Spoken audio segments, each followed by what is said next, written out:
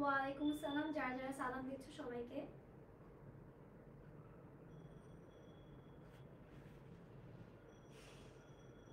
আর বেশি লেট করবো না, দ্রুত লাইভটা শুরু করে দেবো।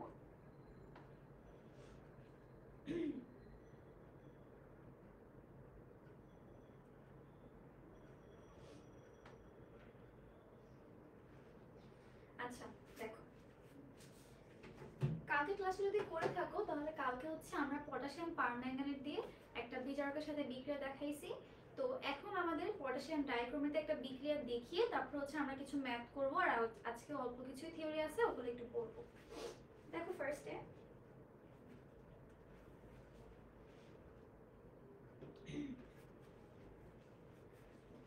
পটাশিয়াম ডাইক্রোমেট যেটা,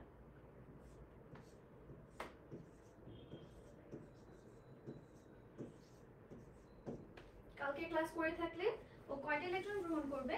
হচ্ছে 6টি ইলেকট্রন গ্রহণ করবে।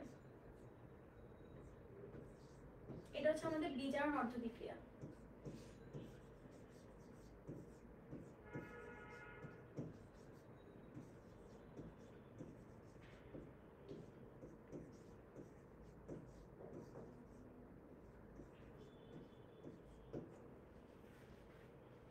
আচ্ছা দেখো, ও 6টি ইলেকট্রন গ্রহণ করবে। এখানে হচ্ছে আমাদের 14H+ থাকবে। কালকে এটা ডিটেইলসে বলছি, আজকে আর আলাদা করে বলবো না। এখানে হচ্ছে 2 পটাশিয়াম প্লাস 2 ক্রোমিয়াম, আর এখানে হচ্ছে আমাদের 7 আজকে আমরা ফেরাস দিয়ে করবো, কারণ ফেরাস দিয়ে মোটামুটি আমাদের অনেকগুলো ম্যাথ আসে। তো ফেরাস দিয়ে আজকে আমরা ক্রোমিয়ামটা করবো, পটাশিয়াম ডাইক্রোমেটটা করবো।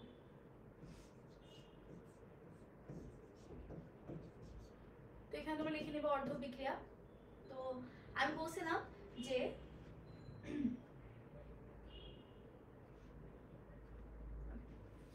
তো নরমালি হচ্ছে কি, দেখো ফেরাস +2 সে কয়টা ইলেকট্রন দিবে?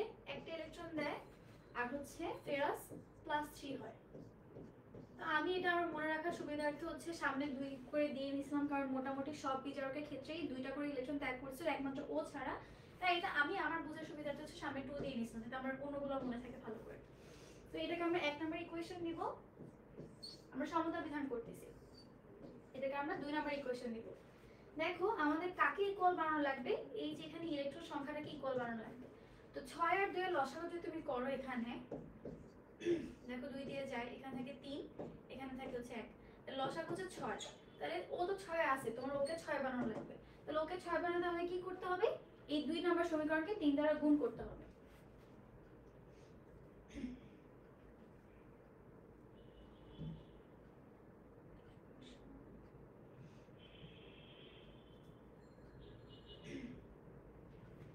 আচ্ছা দেখো, এখন তাহলে আমরা কি করব? এটাকে লিখবা 1 নং সমীকরণ, 2 নং সমীকরণকে 3 দ্বারা গুণ করে 1 নং সমীকরণের সাথে যোগ করি। তো আমি এত বড়টা লিখলাম না, আমি একটু ডিরেক্ট শর্টকাট করলাম। তোমরা অবশ্যই এক্সামে বড় করে লিখবা, শর্টকাট ইউজ করবা না।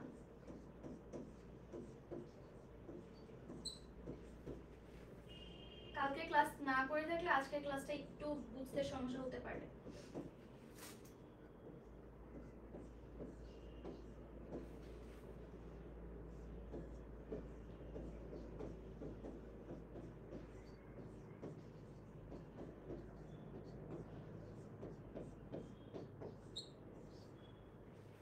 আচ্ছা তাহলে 2 নম্বরকে হচ্ছে আমরা 3 দ্বারা গুণ করতেছি, তাহলে এখানে কি হবে? 6 ফেরাস +2 হবে। এখানে কিছু নাই, এখানে হচ্ছে 6টা ইলেকট্রন, আর হচ্ছে এখানে 6 ফেরিক আয়ন হবে।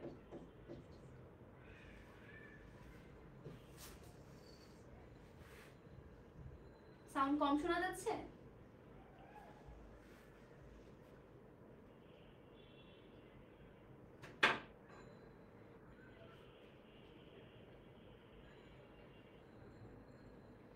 এখন বলো তো সাউন্ড ঠিকমতো শোনা যাচ্ছে কিনা?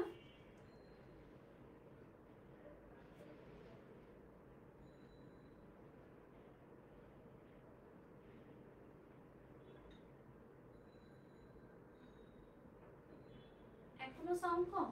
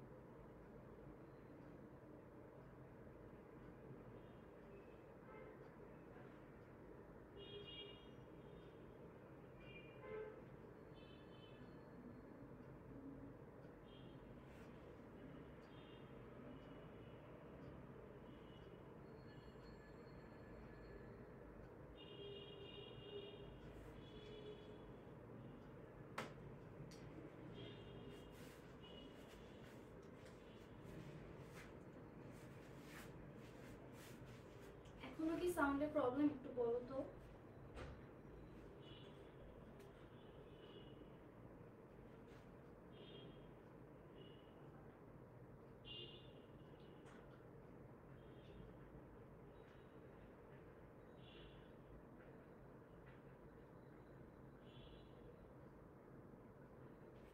এখনো কি সাউন্ড কম শোনা যাচ্ছে?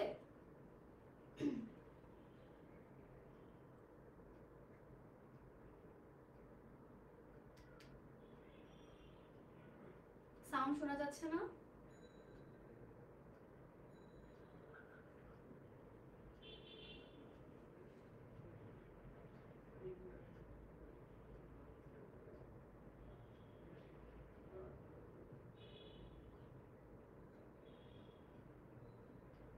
একটু ফাস্ট জানাও, কম উল্টাপাল্টা কমেন্ট না করে একটু জানাও সাউন্ড শোনা যাচ্ছে কিনা।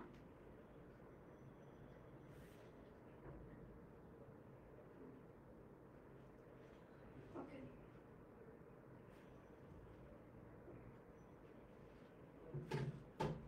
তাহলে দেখো আমরা শেষ করি এটা।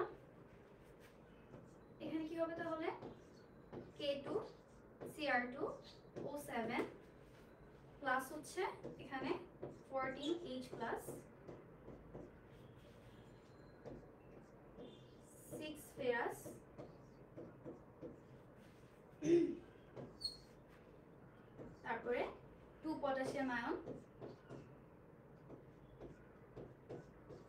chromium ion,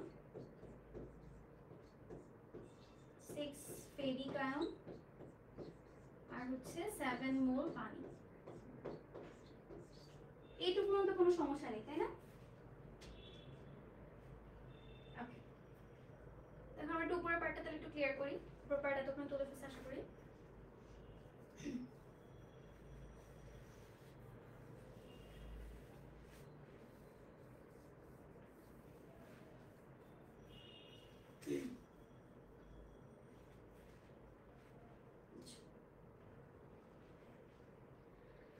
তাহলে এই পর্যন্ত কি বুঝছো না সবাই? এখন দেখো আমাদের অনেকগুলো আয়ন আছে, আমরা তো আয়ন রাখতে পারবো না, আমাদেরকে কি বানাতে হবে এগুলাকে? দেখো বিক্রিয়াটা হবে এরকম, তোমাকে বলবে K2 Cr2 O7,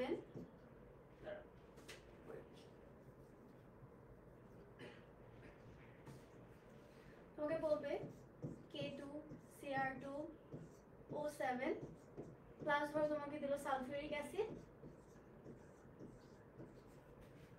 দিল হচ্ছে ফেরাস সালফেট, আর এটা দিয়ে হচ্ছে ওয়াট দিল। তোমাকে বলবে যে এটার সমতা বিধান করতে, ঠিক আছে? ঠিক আছে, তো দেখো এখন এই যে এটা থেকে আমাদের কি বানাইতে হবে, এটার সাথে আমাদের সালফেট লাগবে, এটার সাথে আমাদের সালফেট লাগবে। তাহলে আমরা লিখি প্রয়োজনীয় সংখ্যক ঋণাত্মক মূলক নিয়ে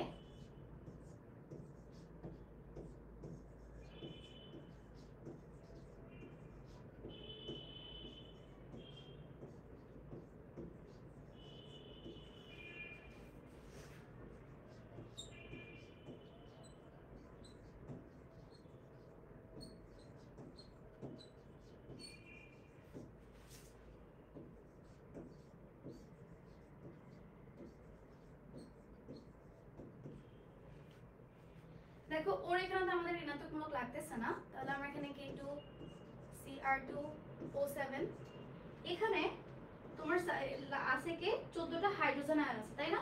আমাদের লাগবে হচ্ছে দেখো হাইড্রোজেন আয়ন আর সালফেট আয়ন মিলে কি তৈরি করবে? তারা সালফিউরিক অ্যাসিড তৈরি করবে না?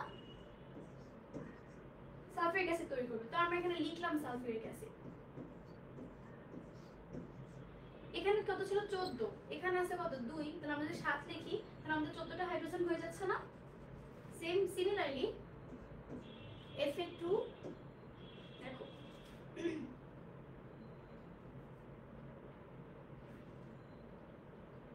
ফেরাস আয়ন আর সালফেট আয়ন মিলে কি তৈরি করবে? ফেরাস সালফেট তৈরি করবে। তাহলে আমরা লিখলাম ফেরাস সালফেট। এখানে আয়রন কয়টা ছিল? 6টা, তাহলে আমাদের সামনে কত দিতে হবে? 6 দিতে হবে।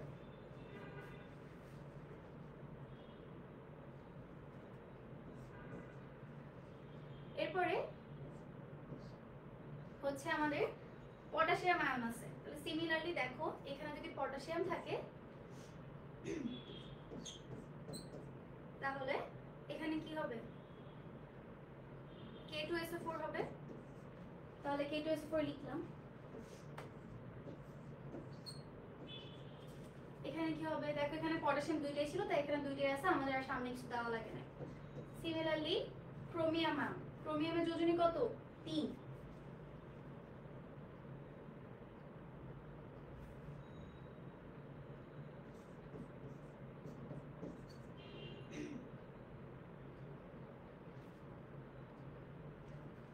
আচ্ছা দেখো এখানে আমরা ক্রোমিয়াম বসাই, আমরা জানি একটা দুইটা মৌল যখন যোগ গঠন করে তখন তারা তাদের যোজনীগুলোকে এক্সচেঞ্জ করে। তাহলে সালফেটের যোজনী হচ্ছে 2 আর ক্রোমিয়াম যোজনী হচ্ছে 3, তাহলে এখানে ব্র্যাকেটে আমরা দিব 3। তাহলে এখানে হবে কি আমাদের Cr2 SO4 3। এরপর দেখো আছে আমাদের ফেরিক, এখন হচ্ছে আমাদের ferric ion.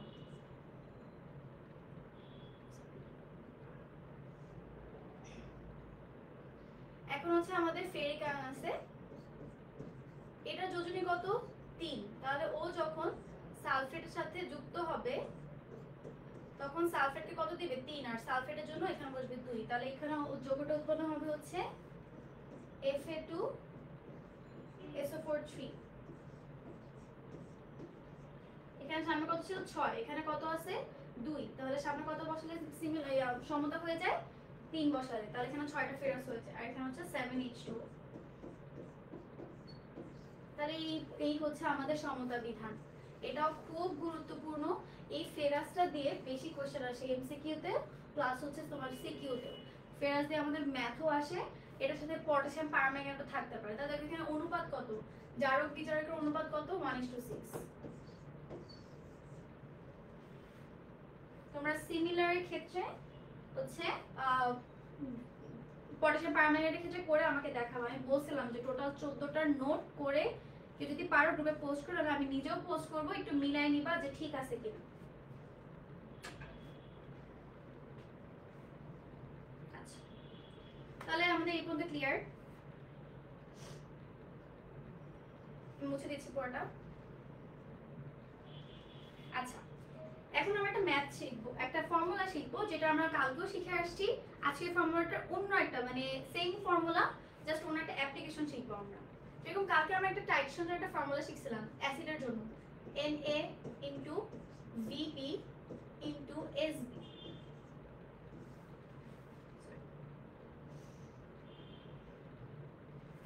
Is equal to, যেটা এখানে থাকবে তার অপোজিট দুটো এখানে বসাবো। তাহলে Nb বসাতে তার অপোজিট দুটো কি হবে, Va ইনটু Sa। তাহলে এখন আমরা ওটা ছিল অ্যাসিড এবং ক্ষারের জন্য, এখন আমরা কি করতেছি জারক বিজারক করছি। জারক বিজারকের জন্য কি অক্সিডেন্ট এন্ড রিডাক্টেন্ট। তাহলে আমরা কি করব দেখো, NO যদি বসাই, যদি অক্সিডেন্টের জন্য NO বসাই তাহলে রিডাক্টেন্টে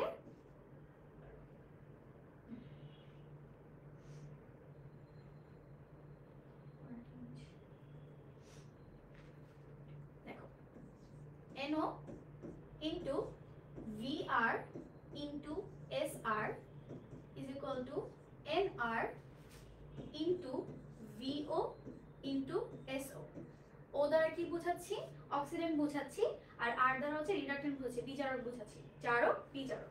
এখন একটাই ফর্ম ম্যাথ দেখবো আমরা এটার ক্ষেত্রে।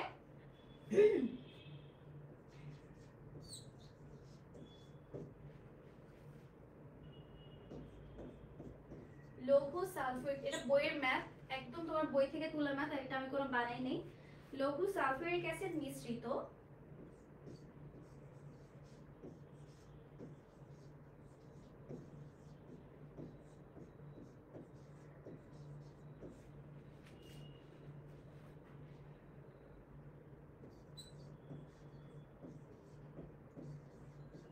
আয়তনে 0.3 m KMnO4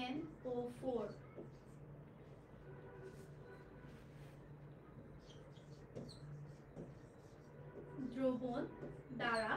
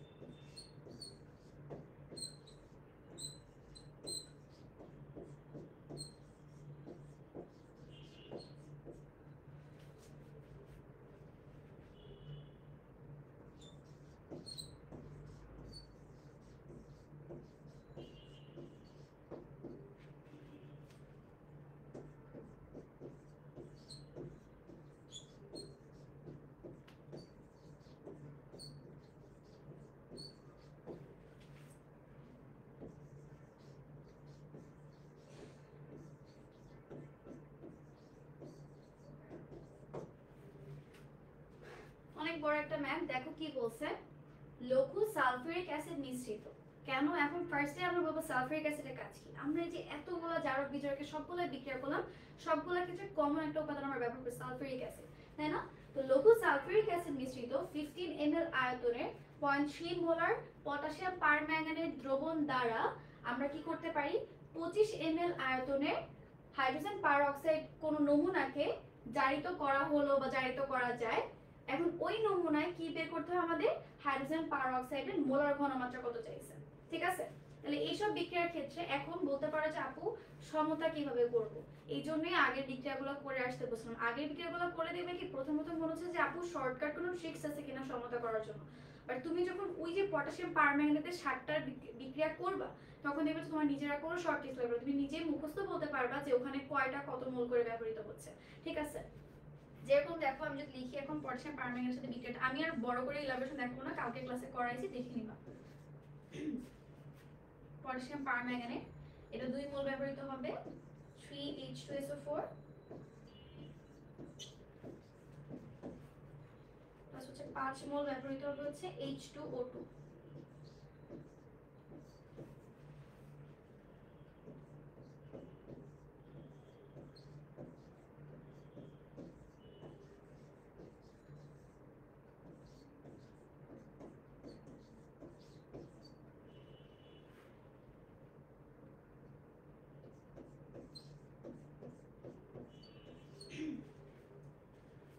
দেখো আমিও কিন্তু কালকে করানোর পরেই সাতবার যখন রিঅ্যাকশনগুলো দেখবা তুমি তখনই মুখস্থ হয়ে যাবে। কি বেসিক্যালি এটার সামনে নরমালি 2 হয়, এর সামনে নরমালি 5 হয়, খালি একমাত্র ফেরাসের ক্ষেত্রে বিক্রিয়াটা একটু চেঞ্জ হয়। বাকি সব ক্ষেত্রেই পটাশিয়াম জারকের আগে হচ্ছে 2 মোল থাকে, আর বিজারকের আগে হচ্ছে পটাশিয়াম পারম্যাঙ্গানেটের ক্ষেত্রে বিজারকের আগে হচ্ছে 5 মোল করে থাকে।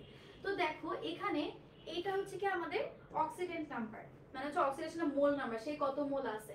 এটা হচ্ছে কি আমাদের বিজারকের কি চাচ্ছে, বিজারকের হচ্ছে আয়তন, এটা হচ্ছে আমার বিজারকের ঘনমাত্রা, এটা হচ্ছে আমার বিজারকের মোল সংখ্যা, এটা আমার জারকের আয়তন, এটা হচ্ছে আমার জারকের ঘনমাত্রা। দেখো আমাদের ফর্মুলার মধ্যে কি কি দেওয়া আছে, একটু অন্য কালিতে লিখি। আমার দেওয়া আছে হচ্ছে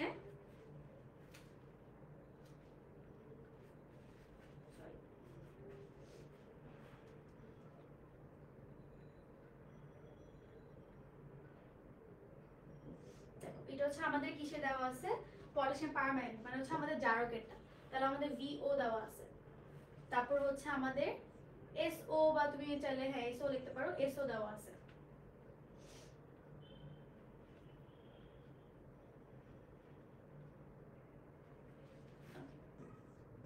SO দেওয়া আছে, আর কি কি দেওয়া আছে আমাদের, VR দেওয়া আছে, আমাদের SR দেওয়া আছে, SRটাই আমাদের বের করতে বলছে, SRটাই বের করতে বলছে। আর এখানে হচ্ছে আমাদের NO হচ্ছে আমাদের 2 মোল, কারণ হচ্ছে এই যে N হচ্ছে আমাদের 2 মোল, আর NR হচ্ছে আমাদের 5 মোল, ঠিক আছে। এখন কিচ্ছু না, জাস্ট আমার ফর্মুলার মধ্যে বসানো। দেখো ফর্মুলা যদি আমি একটু মডিফাই করে আমাদের লাগবে কাকে, SR কে লাগবে, তাহলে SR কে এক পাশে রেখে বাকিগুলোকে অন্য পাশে পাঠিয়ে দিই। তাহলে SR সমান সমান কত হবে, NR into VO into SO divided by NO into VR। দেখো আমি জাস্ট মানগুলো বসাবো, NR এর মান কত 5, VO এর মান কত 15, তারপরে কি আমাদের লাগবে SO এর মান, SO এর মান কত 0.3, NO এর মান কত 2, আর VR এর মান কত, VR এর মান হচ্ছে আমাদের এখানে এই 25 আমাদের মানটা বের করো।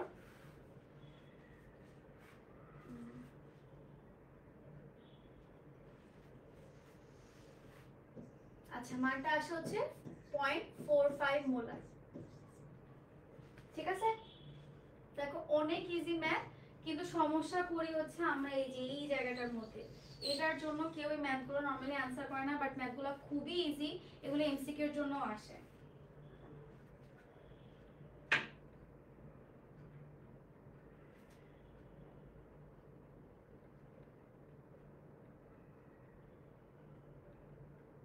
আচ্ছা ক্লিয়ার থাকলে আমরা বোর্ড মুছে ফেলি।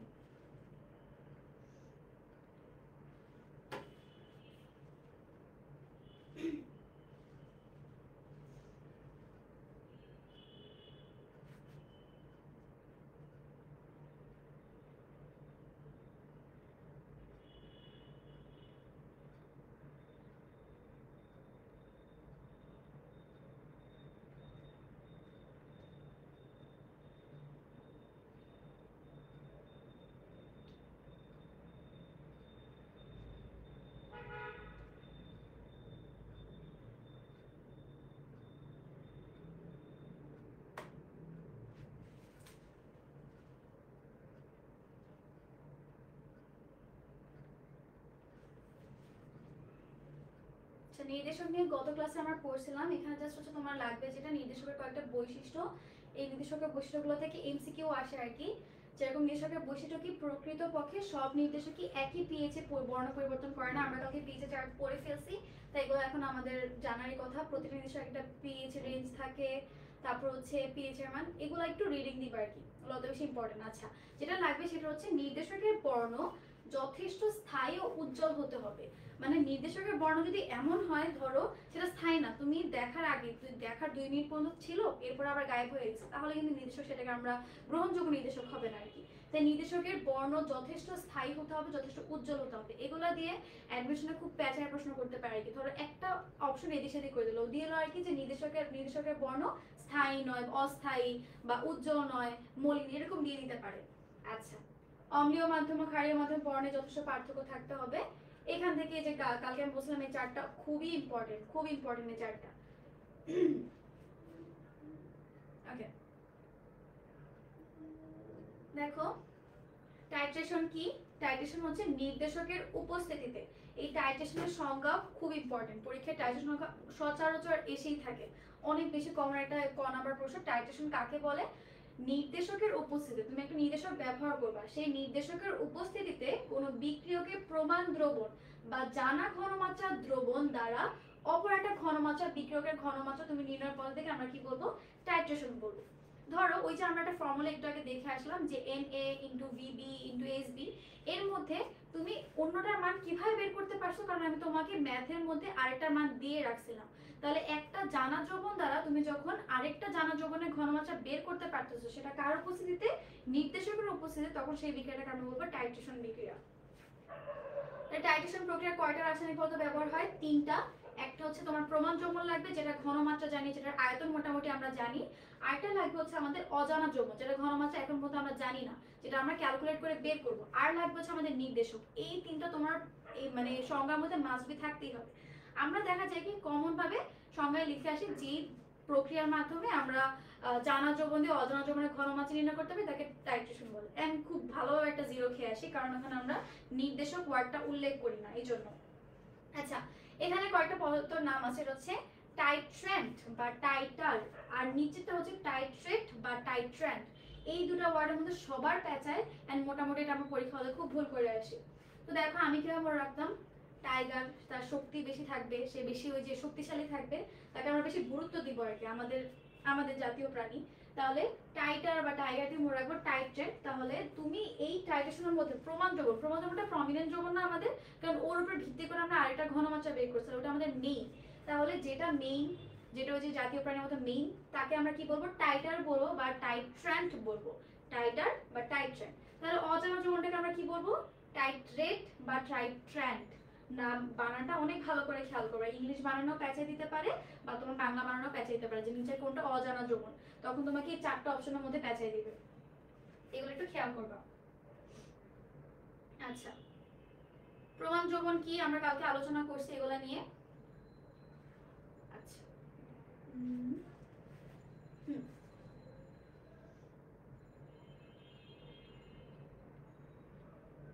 আমরা আয়োডেনিতে যাওয়ার আগে আমরা কয়েকটা ম্যাথ দেখতে হবে আমাদের আগে।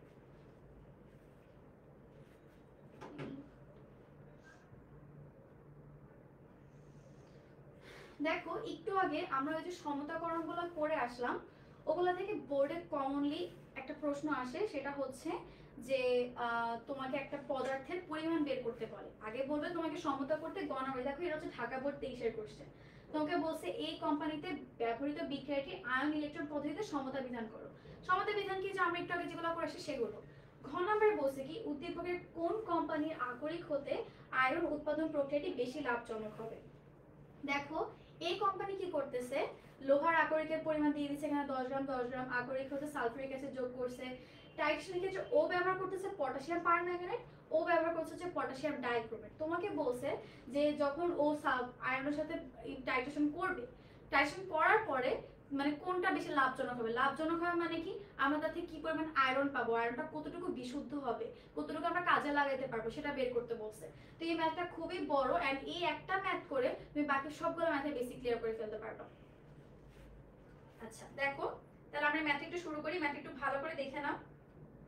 অ্যান্ড ঢাকা বোর্ডে ইউজুয়ালি এত বড় ম্যাথ দেয় না, কিন্তু এই যে এইগুলো দেওয়ার কারণ হচ্ছে কি, দেখো তোমাদের বোর্ড কোয়েশ্চেনে কিন্তু ভালো মডিফিকেশন আসছে। আগে বোর্ড কোয়েশ্চেনে দেখা যেত যে মোটামুটি একটু ছোটখাটো ম্যাথ তো কয়েকটা বোর্ডে একটু বড় বড় ম্যাথ তো এখন দেখা যাচ্ছে বোর্ডের মধ্যে তোমার কথার মধ্যে কিছু ট্রিক্স ইউজ করা হয়, বোর্ডের ম্যাথগুলোকে একটু পেঁচানো হচ্ছে আর কি। তো এগুলো একটু খেয়াল করবা এখন থেকে। বোর্ড কিন্তু গতবার এইচএসসি 23-এর রেজাল্টও তোমরা দেখছো, এইচএসসি 23-এর রেজাল্ট কিন্তু অত ভালো হয়নি। ইউজুয়ালি এইচএসসি রেজাল্ট যেরকম হয় বা লাস্ট 3 বছর যেরকম হয়ে আসতেছে, তো এইচএসসি থেকে ভালো ফোকাস দেবা। যারা প্রি মেডিকেল করতেছো বা যারা যেখানেই কোচিং করতেছো সব করো, কিন্তু এইচএসসিটাকে ফোকাসে রেখে, এইচএসসি ফোকাস রেখে বাকি সবকিছু ম্যানেজ করবা। তা দেখো আমরা এই যে ঢাকা বোর্ড 23-এর কোশ্চেনের মধ্যে যাচ্ছি।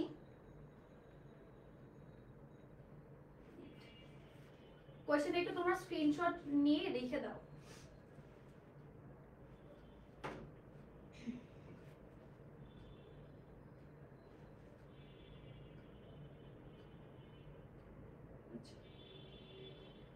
দেখো কোশ্চেনের মধ্যে ফার্স্টে বলছিল কি যে উদ্দীপকের এ কোম্পানি, যেটা দেখো আমরা তো আবার একটু কোশ্চেনে ব্যাক করি। দেখো কি বলছিল, এই কোম্পানি হচ্ছে 4 ml 0.1 molar potassium permanganate use করতেছে, এখানে হচ্ছে লোহা আকরিক। মানে আমরা বুঝে গেছি আমাদের বিক্রিয়াটা কার সাথে কার করানো লাগবে, পটাশিয়াম পারম্যাঙ্গানেটের সাথে আমার হচ্ছে আয়রনের বিক্রিয়াটা করানো লাগবে। আমি বিক্রিয়া এখন করে দিব না, কালকে করানো হয়ে গেছে সব। আর হচ্ছে পটাশিয়াম ডাইক্রোমেটের সাথে আমাদের আয়রনের বিক্রিয়া করা লাগবে, এটা হচ্ছে বি কোম্পানির জন্য। এখন আমরা প্রসিড করি। আচ্ছা দেখো আমি লিখবো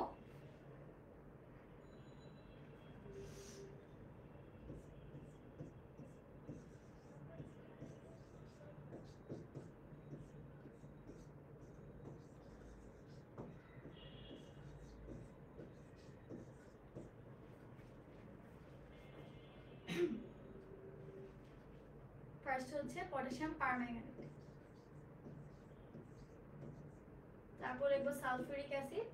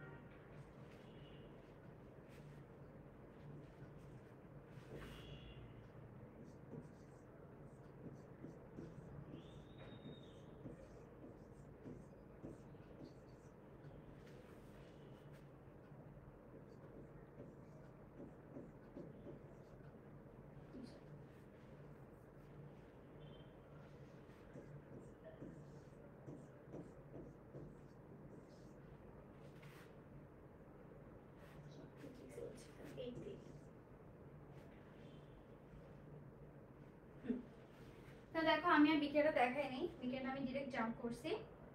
তো আমার লাগবে কি যে কোনটা লাভজনক, মানে কোনটা থেকে আমরা কতটুকু বিশুদ্ধ আয়রন পেতে পারবো, মানে আমাদের বেসিক্যালি আয়রনের পরিমাণটা বের করা লাগবে। তো আয়রনের পরিমাণ আমরা কিভাবে বের করব, যদি তুমি কোয়েশ্চেন দেখো, কোয়েশ্চেনে দেখো কি দেওয়া আছে আমাদের, লোহার সরি এই যে পটাশিয়াম পারম্যাঙ্গানেটের আয়তন দেওয়া আছে, পটাশিয়াম পারম্যাঙ্গানেটের ঘনমাত্রা দেওয়া আছে, ঠিক আছে। তাহলে দেখো আমরা এটা থেকে কিভাবে এখন আয়রনের পরিমাণটা বের করব। আমরা লিখবো, দেখো এখান থেকে লিখতে পারি কি, ওর 2 মোল আর ওর 10 মোল সমান না, আমরা লিখতে পারি না 2 মোল potassium permanganate is equal to 10 মোল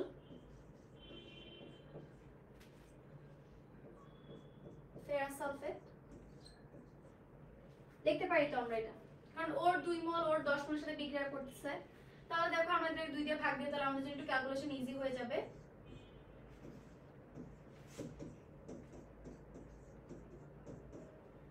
1 মোল মানে কি, মোল মানে কি তুমি এখানে চাইলে কি লিখতে পারো যে 1 লিটারের 1 মোলার আছে, তাই না?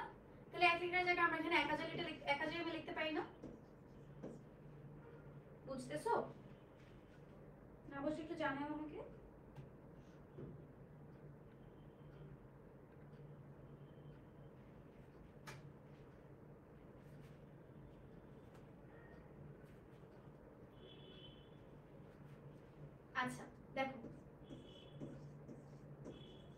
1000 ml 1 মোলের জায়গায় আমরা লিখতে পারি 1000 ml 1 মোলার সমান সমান কত। এখন কি আমাদের ফেরাস সালফেট লাগবে, আমাদের এখন কার মানটা লাগবে শুধু আয়রনের না, তাহলে তুমি চাইলে ফেরাস সালফেট এখানে লিখতে পারো Fa+2।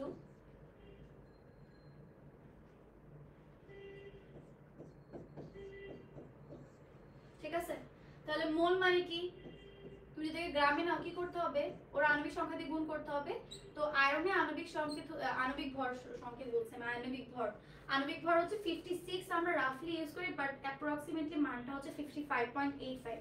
তুমি অ্যাকুরেট মানটা বের করলে কি এসব ম্যাথের ক্ষেত্রে চেষ্টা করবে কি ইউজুয়ালি কপার আয়রন এগুলাই ব্যবহার হয়, এগুলোর একদম এক্সাক্ট পজিশনে যে মানটা দেওয়া আছে 63.4 বা কিছু দেওয়া আছে, বা এটা হচ্ছে 55.85 ওগুলো ইউজ করবে, কারণ অল্প একটুর কারণে দেখা যায় যে মানটা একটু হেরফের হয়ে যায়। ধরো তোমার অবিশুদ্ধ আসছে তোমার বিশুদ্ধ চলে আসতেছে, এরকম হয়ে যায়, তাই এক্সাক্ট মানটা ব্যবহার করার চেষ্টা করবা। তো দেখো এখানে 55.85 দিলাম আমরা গ্রামে, কারণ আমার ওখানে প্রশ্নের মধ্যে দেখো এই যে প্রশ্নের মধ্যে দেখো আয়রনটা কতটা দেওয়া ছিল 10 গ্রাম দেওয়া ছিল, তাই আমাদের আয়রনের পরিমাণটা গ্রামে বের করা লাগবে।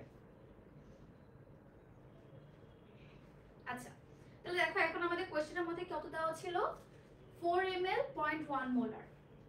তাহলে এখানে দেখো তুমি যদি এক এক করে হচ্ছে ছোটবেলা ঐকিক নিয়মের মতো করো অনেক লম্বা হয়ে যাবে, আমরা এখন এত কিছু করব না, আমরা ডিরেক্ট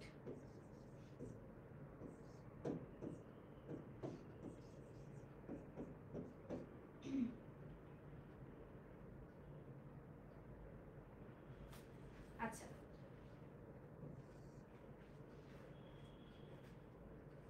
মনে রাখবা দেখো আমরা এটাকে যে যে পার্টটুকুকে সবসময় আমরা এটাকে উপরে গুণ করব, আর এই যে এখানে যেটা ছিল সেটাকে নিচে, এগুলো শর্টকাট। এখন বলে আপু এগুলো কিভাবে আসছে, এখন হচ্ছে ঐকিক নিয়মে ভাঙায় দেখাতে হবে, এটাকে একবার 1 ml নিতে হবে, তারপর এটাকে আবার 4 এ নিয়ে 1.1 নিয়ে অনেক ঝামেলা। এর থেকে আমি মনে রাখলাম যেটাকে আমি নতুন আছে সেটাকে আমি উপরে নিয়ে যাব, যেরকম 5 × 55.85 ইনটু এই যে 4 ml 4 × 0.1 ডিভাইডেড বাই কত 1000, আর তুমি মন চাইলে তুমি 1 দিয়ে গুণ করো না করো একই কথা। তাহলে এই মানটা আমি একটু ক্যালকুলেটর করে নিই, দেখি কত আসে।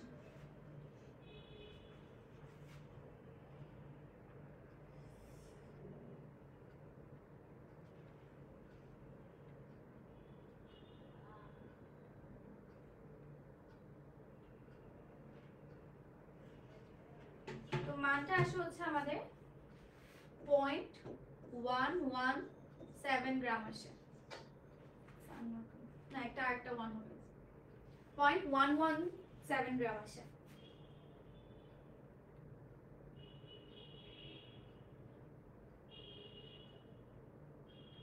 ঠিক আছে, এই পর্যন্ত কি বুঝছো?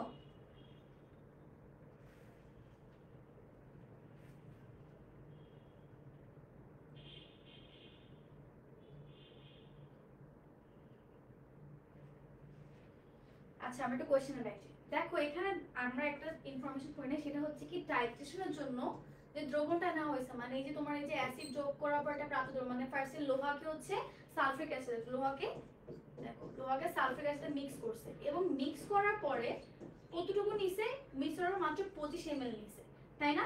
মাত্র 25 ml নিছে, তাই না? আমরা এই যে আয়রনের পরিমাণটা পাইছি এটা কত ml এ পাইছি, এটা 25 ml এর জন্য পাইছি না? এই মানটা হচ্ছে আমাদের 25 ml, এইটুকু আয়রন হচ্ছে আমাদের 25 ml এর মধ্যে ছিল, তাহলে 25 ml এ আয়রন পাই কত 0.117 গ্রাম, 1117 গ্রাম। আমাদের এটা কিসে নেওয়া লাগবে, লিটারে নেওয়া লাগবে, তাই না? তাহলে এটা আমাদের আলটিমেটলি 1000 ml বা 1 লিটারে কতটুকু হয় সেটা বের করতে হবে। 1000 ml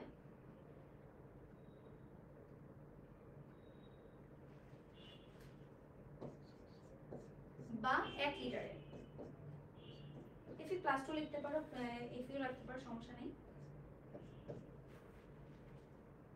কত হবে আমাদের 0.1117 কোডিস করতেছে,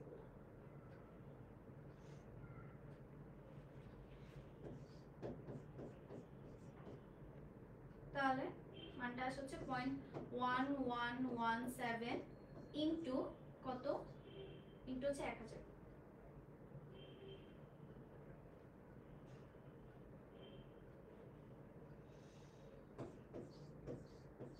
ডিভাইডেড বাই 25। তাহলে মানটা কত আসে একটু ক্যালকুলেট করে নিই।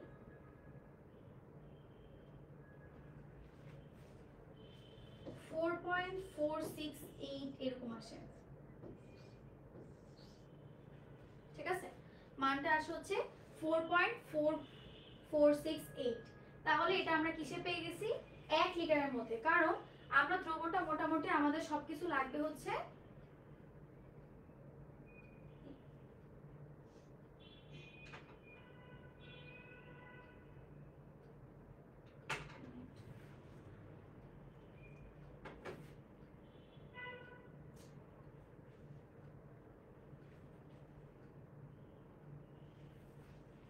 আচ্ছা।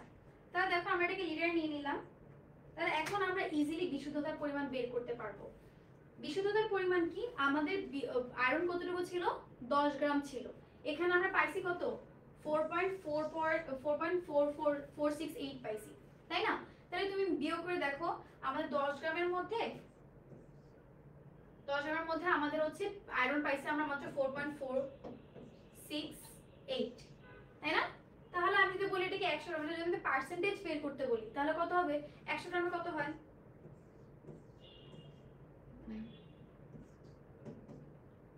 এটাকে আমি আলাদাভাবে লিখি, এখানে আর লিখবো না।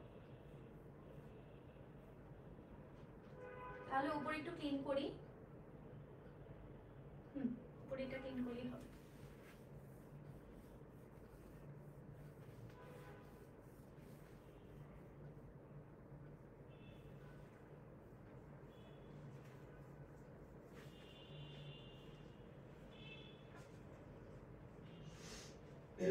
তাহলে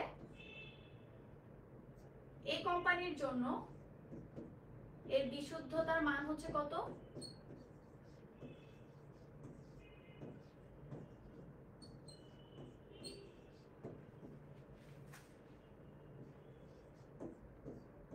বা বিশুদ্ধতা লিখলেও হবে, মানটা লেখা লাগবে না।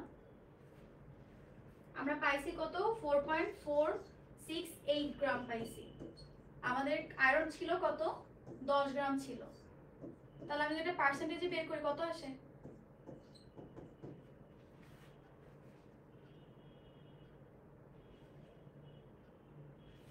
প্রায় পার্সেন্টেজ আসে হচ্ছে 44.68%। তাহলে এই কোম্পানি যে আয়রনটা বের করছে আকরিক থেকে, তার বিশুদ্ধতার পার্সেন্টেজ আমরা কত পাইছি? 44.6। আমি বলতে পারবো 10 দিয়ে কেন ভাগ দিছি, কারণ আমাদের আয়রন ছিল হচ্ছে 10 গ্রাম। 10 গ্রামকে আমরা সালফিউরিক অ্যাসিডের সাথে মিক্স করছি, মিক্স করে যে দ্রবণটা আমরা মাত্র 25 ml আমরা নিছি টাইট্রেশনের জন্য। তারপর এখন 25 ml থেকে পর আমরা 1000 ml থেকে মানটা বের করে নিছি। এখানে আয়রন কতটুকু ছিল? 4.468 গ্রাম। তাহলে 10 গ্রামে ছিল 4.468 গ্রাম। তাহলে আমাদের টোটাল 100 গ্রামের মধ্যে আমাদের পার্সেন্টেজ নিলে কি করতে হয়? 100 দিয়ে গুণ করতে হয় না? 100 দিয়ে নিতে হয়। তাহলে 100 দিয়ে নিতে হলে দেখো কত আসে। এই যে এরকম যদি এটা একটু ভেঙে করি, 10 গ্রামে ছিল হচ্ছে 4.468। তাহলে তো 100 তে কত থাকবে?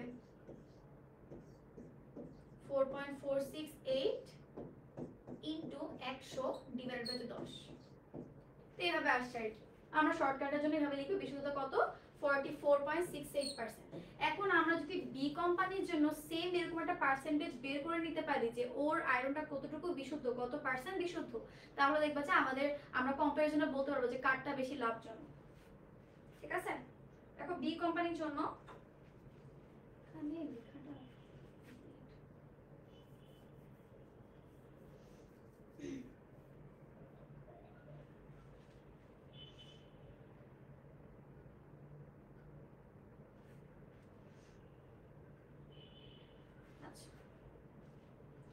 তাহলে এই পর্যন্ত কি আমরা বুঝছি না?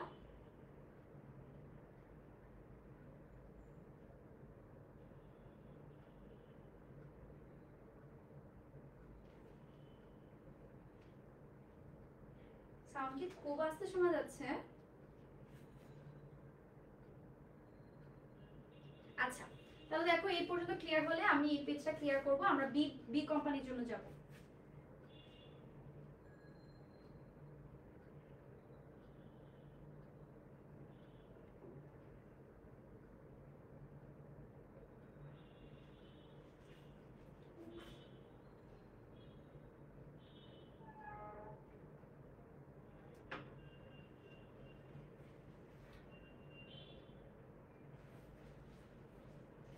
আচ্ছা দেখো যতটুকু দেখা যাচ্ছে আমি বুঝতেছি না এটা কিভাবে সরাবো।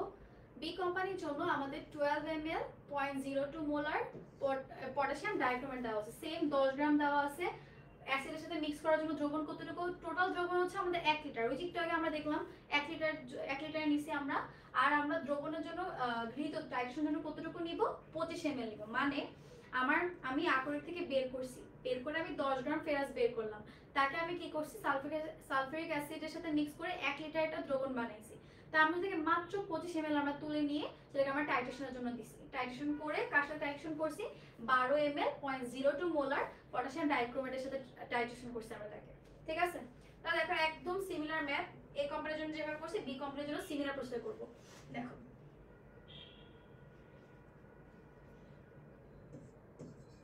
এই বিক্রিয়াটা আমরা একটু আগে করে আসছি, এই ক্লাসের শুরুতেই করলাম এই বিক্রিয়াটা।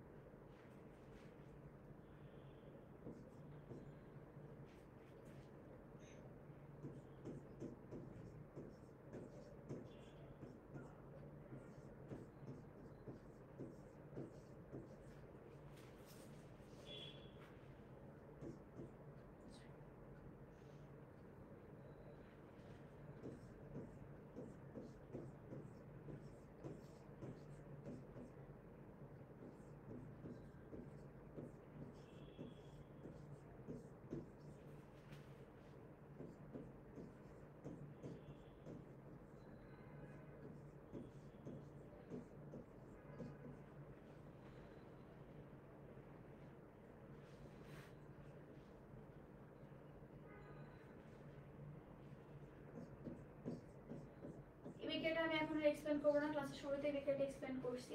তাহলে দেখো এখানেও সিমিলারলি আমার এটার পরিমাণ থেকে আমার এটার পরিমাণ বের করা লাগবে। তাহলে আমরা কি লিখতে পারি, 1 মোল K2Cr2O7 is equal to 6 mole ferrous sulphate, তাই না?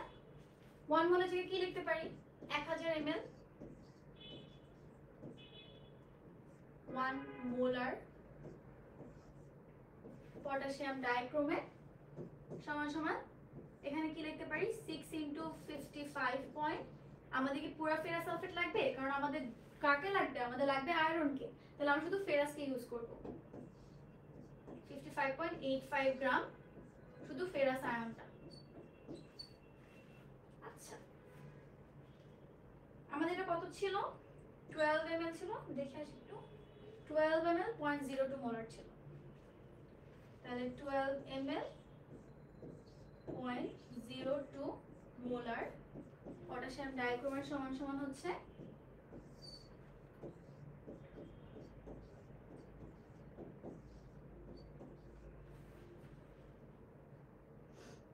আমি বলছিলাম যেটা আমরা এখানে লিখবো সেটাকে আমরা উপরে লিখবো। তাহলে উপরে কাকে লিখবো, 12 × 0.02। এগুলা পরীক্ষা হলে টাইম বাঁচার জন্য, পরীক্ষা হলে প্যাচ লেগে যায়, কোনটাকে উপরে লিখবো কোনটা নিচে লিখবো। আর এই যে এটাকে লিখবো হচ্ছে নিচে। তো মানটা কত আসে ক্যালকুলেট করে,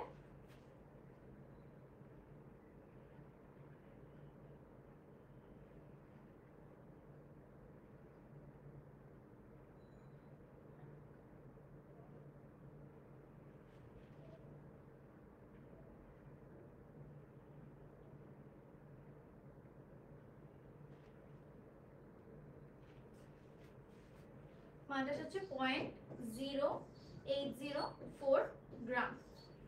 তাহলে দেখো আবার সিমিলারলি আমরা কি বলছিলাম, আমরা টোটাল দ্রবণটা বানাইছিলাম 1 লিটার, নিচে কতটুকু, 25 ml। তাহলে এই মানটা কতটুকুতে বের হইছে, 25 ml এ বের হইছে না? তাহলে দেখো 25 ml এ, এটা হচ্ছে 25 ml এ, নিচে লিখি 0.0804 গ্রাম। তাহলে আমাদের কতটুকু নিতে হবে, আমাদের টোটাল দ্রবণটা কত ছিল, 1 লিটার। 1 লিটার মানে কি 1000 ml।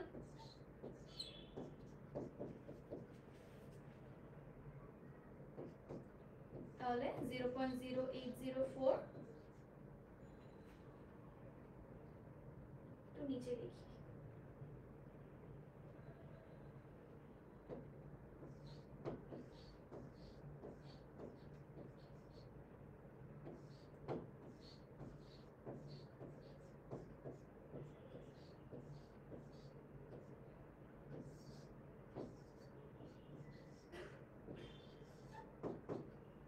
কত আসছে?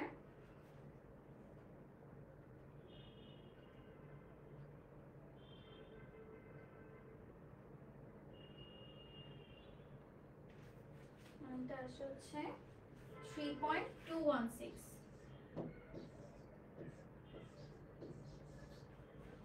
তাহলে দেখো আমাদের ম্যাথ একেবারে শেষ পর্যায়ে। আমরা 1 লিটারের মধ্যে মানে আমরা টোটাল যে দ্রবণটা বানাইছিলাম সালফিউরিক অ্যাসিড মিক্স করে সেটার মধ্যে আমরা পাচ্ছি হচ্ছে কত 3.216 গ্রাম ফেরাস আছে। ঠিক আছে, তাহলে আমরা উপরের পার্টটুকু একটু মুছি। তাহলে ওর বিশুদ্ধতার পরিমাণ কত হবে? ও তো 10 গ্রাম ছিল ওখানে, তাই না?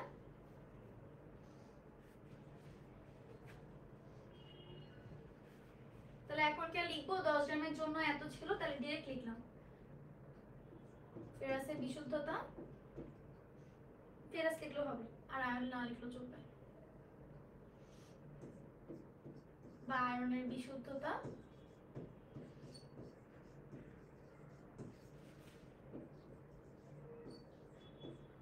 কত পাচ্ছি আমরা 3.216 ডিভাইডেড বাই কত গ্রাম ছিল, টোটাল 10 গ্রাম ছিল, ইনটু 100 পার্সেন্টেজ নিব, কত পার্সেন্ট আসে? আচ্ছা এই কোম্পানির জন্য পার্সেন্টেজটা আমরা লিখে নিই এখানে। এই কোম্পানির পার্সেন্টেজ ছিল যে 44.68%। আচ্ছা এটা পার্সেন্টেজ কত আসবে? 00 কাটলে 32.16%। তাহলে দেখো ওটা আসতেছে আমাদের 32.16 আর এই কোম্পানির জন্য কত ছিল 44.68। তাহলে তুমি আমাকে বলো কোন আয়রনটা ব্যবহার বেশি উপযোগী হবে, বেশি লাভজনক হবে একটা ইন্ডাস্ট্রির জন্য, কার উৎপাদনটা বেশি হবে?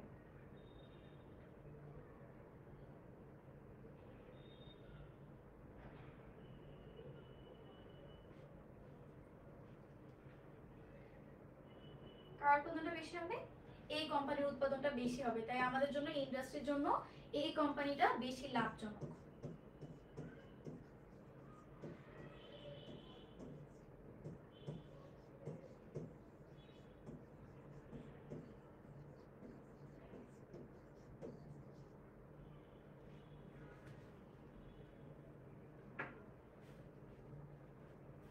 আচ্ছা তাহলে দেখো এই টাইপের যে ম্যাথগুলো ফের বেশিরভাগ আয়রন দিয়ে, কপার দিয়ে তেমন একটা ম্যাথ আসে না, এই টাইপের ম্যাথগুলো বেশিরভাগ আসে হচ্ছে আয়রন দিয়ে। তাহলে দেখো এই আয়রনের বিশুদ্ধতার পরিমাণ, শুধু বিশুদ্ধতা না, তোমাকে বলবে যে ধরো যে এখানে টাইট্রেশন করছে কতটুকু উৎপন্ন হয়েছে। তা দেখো তুমি এই পর্যন্ত যদি করো, দেখো এই যে এখানে এই পর্যন্ত করলে দেখো তোমার একটা 0.080804 চলে আসে না? তাহলে বেশিরভাগ ম্যাথ তো তোমার এই পর্যন্তই থাকে।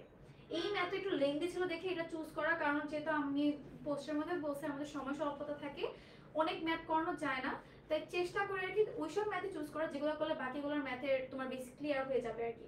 দেখো এটা অনেক বড় ছিল, বিশুদ্ধতা ম্যাথ হিসেবে অনেক বড় ছিল, দুইটা পার্ট, দুইটা আলাদা বিক্রিয়ক দিয়েছিল, এই জন্য ম্যাথটা চুজ করা। বেশিরভাগ ম্যাথ দিবে তোমার কি, তোমার চাইছে হচ্ছে এই পর্যন্ত চাইছে, কিন্তু এই ম্যাথটার ক্ষেত্রে দেখো আমরা কমনলি যে আমি নিজে পরীক্ষা যে ভুলটা করতাম, আমি এই যে 25 ml যে আনস, এটা যে 25 ml আছে এটাই আমি আর চেঞ্জ করতাম না আর কি। আমি ভাবতাম যে আচ্ছা এটাই মানে আমাদের আলটিমেট মান, বাট এটা গেছে এটা যে টোটাল 1000 ml একটা দ্রবণ ছিল, এটা পরীক্ষাওয়ালার মাথার মধ্যে থাকে না। এন্ড বিশ্বাস করা ভুলটা এই জায়গায় হয়। আমরা বেশিরভাগ ক্ষেত্রে যদি আমিও তোমাদের জায়গায় হতাম, ভুলটা করতাম কি এখান থেকে আমি হিসাব করা শুরু করতাম, এটা কি 10 দিয়ে ভাগ দিয়ে 100 দিয়ে গুণ করে বলতাম যে আরে 0.804% থাকে, তাহলে এইভাবে করে আমি ক্যালকুলেট করতাম। বাট এদিকে আমার ক্যালকুলেশনে পাইতাম হচ্ছে 0, কারণ একটা মার্ক দিত না, কারণ আমার ম্যাথে চাইছে কোনটা বেশি লাভজনক, তো আমার এখানে ম্যাথের এখানেই হচ্ছে ভুল। তাহলে এই জিনিসগুলো খুব খেয়াল করবা যে কতটুকু দ্রবণ তৈরি করা হচ্ছে, তার মধ্যে কতটুকু নিতেছি আমরা, কি ব্যবহার করতেছি। ঠিক আছে, তাহলে আমাদের ম্যাথ ক্লিয়ার।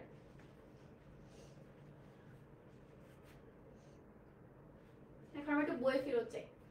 আচ্ছা, এই চ্যাপ্টারে আরো দুইটা গুরুত্বপূর্ণ ক নাম্বার প্রশ্ন আমি তোমাদেরকে বলছিলাম পোস্টের মধ্যেও যে আমি হচ্ছে এই চ্যাপ্টার থেকে যত ধরনের ক নাম্বার যত ধরনের খ নাম্বার আসবে আমি চেষ্টা করব ওগুলা হচ্ছে গ্রুপের মধ্যে পোস্ট করে দেওয়ার, বাট একটু সময় দিতে হবে কারণ আমারও এক্সাম চলতেছে, তো এর মাঝখানে এখানে একটু বসা লাগবে। ইনশাআল্লাহ শুক্রবারের মধ্যে আমি এটা গ্রুপের মধ্যে পোস্ট করে দিব জাস্ট এই চ্যাপ্টারের জন্য। আমার যে যে চ্যাপ্টারগুলো পড়বে আমি চেষ্টা করব ওগুলো আলাদা করে নোট করে গ্রুপের মধ্যে পোস্ট করে দেওয়ার জন্য।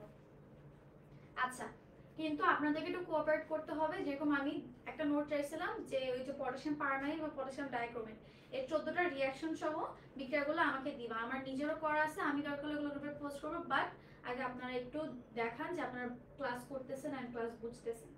আচ্ছা, আয়োডিমিথি এন্ড আয়োডোমিথি সবার পেঁচায়, মানে হয়তো সংজ্ঞাটা সবাই মনে রাখতে পারে বাট কোনটা আয়োডিমিথি কোনটা আয়োডোমিথি মনে রাখে না। আমি কিভাবে মনে রাখলাম দেখো, আয়োডি ডি লিখতে হচ্ছে শুধুমাত্র একটা আকার মানে একটা রস্বইকার ব্যবহার হচ্ছে, তাহলে আমি মনে রাখতাম যেহেতু এখানে একটা ব্যবহার হচ্ছে ওর সংজ্ঞাটা হচ্ছে থাকবে ছোট।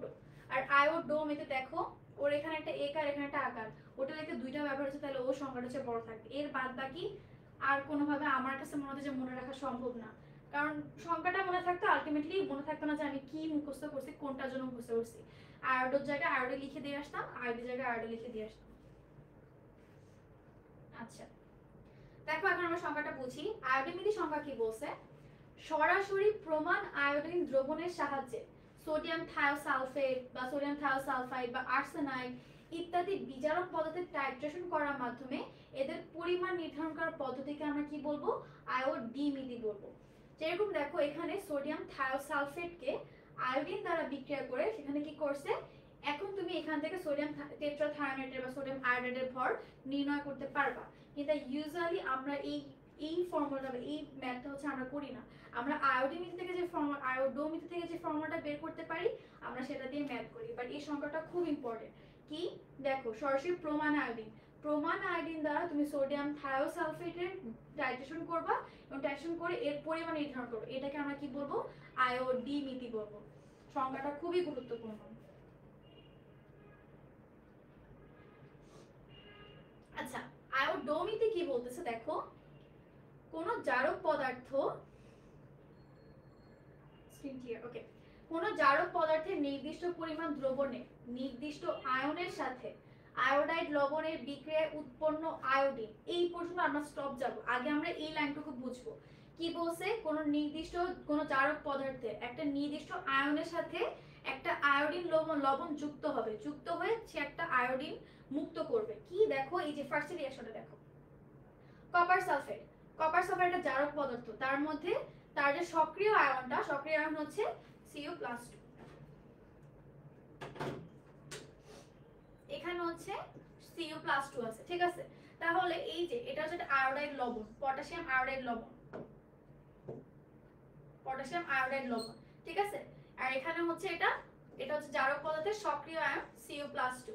তাহলে এই পটাশিয়াম আয়োডাইড লবণ এই কপারের সাথে বিক্রিয়া করে দেখো কি উৎপন্ন করছে, কিউপ্রিক আয়োডাইড উৎপন্ন করছে এবং একটা মুক্ত আয়োডিন উৎপন্ন করছে। দেখো তোমাকে এটাই বলছে সংজ্ঞার মধ্যে,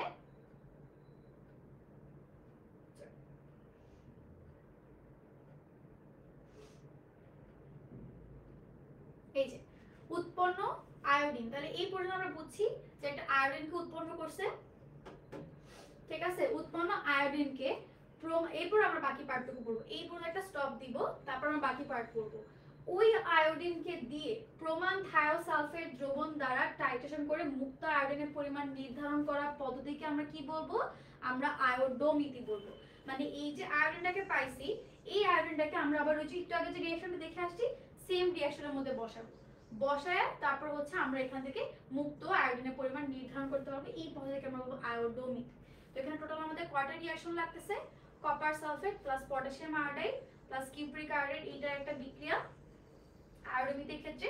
আর ওই যে উপরে বিক্রিয়াটা মুখস্থ করলে তোমার এটাও মুখস্থ হয়ে যাবে, এন্ড এটা তোমার ম্যাথের ক্ষেত্রে খুব ইম্পর্টেন্ট। এই বিক্রিয়াটা কি বুঝছি?